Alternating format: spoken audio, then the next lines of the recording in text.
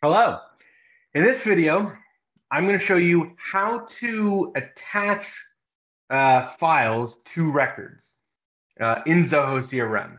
So what we're going to do in this video is we're going to call an endpoint that's going to return something. We're going to convert it into a file, and then we're going to save that file on a record in Zoho CRM. So I'm going to share my screen. Screen share. Okay. As you can see, I've got a record here to contact for elongated muskrat. If you want to know more about elongated muskrat, you can view my previous video up in the corner up here. So what we're going to do here is we're going to open up a function. So in Zoho CRM, you go to developer space or settings, then developer space, and then there's functions. And I just created a standalone function right here. So all this is doing right now is we have a URL, right, that we're calling. We're doing a get request, and then we're printing that out. And this is basically search for Ether automation in Google. This is what's going to return. Now, let's say for whatever reason I wanted to be creepy, and I wanted to search for elongated muskrat, and then I wanted to email that search results to elongated muskrat. So first thing we want to do is we want to call that search, which is right here. Then we want to save this in the record for elongated muskrat. So how do we do that? Well, the first thing is we actually want to add this thing right here. It says response dash format file. So what this is going to do is that it's going to return. It's going to interpret the response from this endpoint.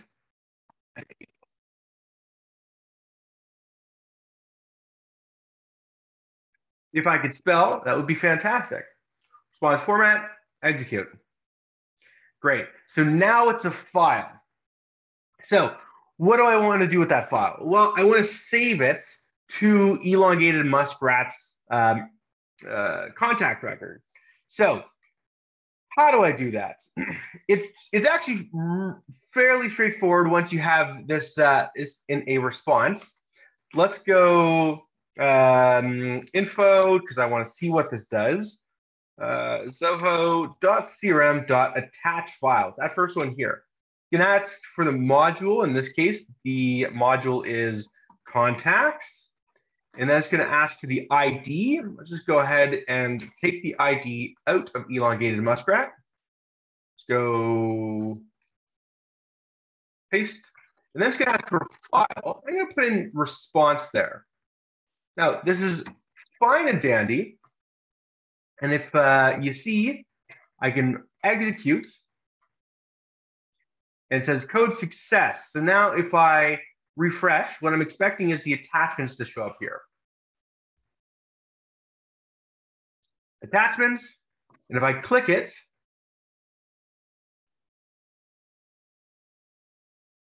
click here if you're not redirected in a few seconds.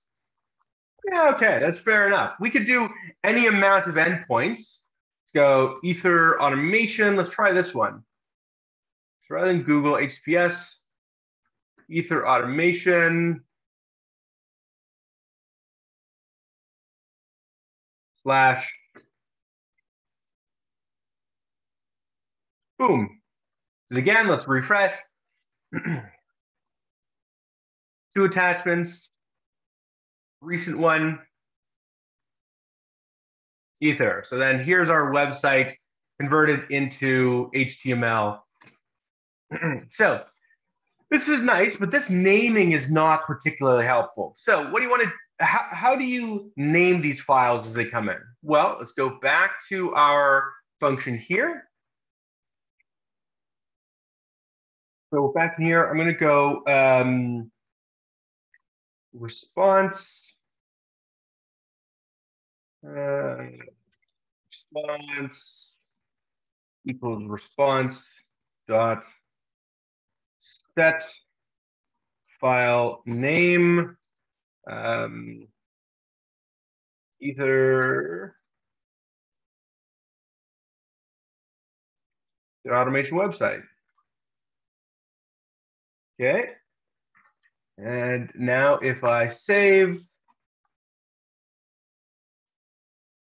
yes, yes.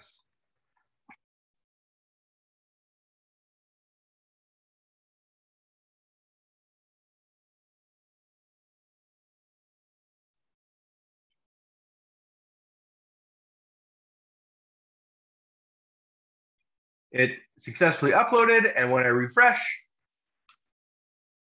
you can go to attachments, there's three, and this one has Ether Automation website, which allows me to download, open up,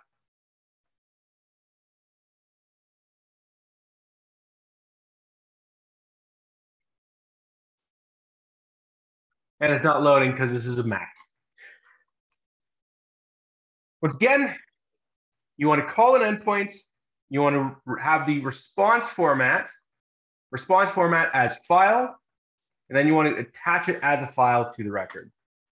Thank you very much. I hope this was helpful.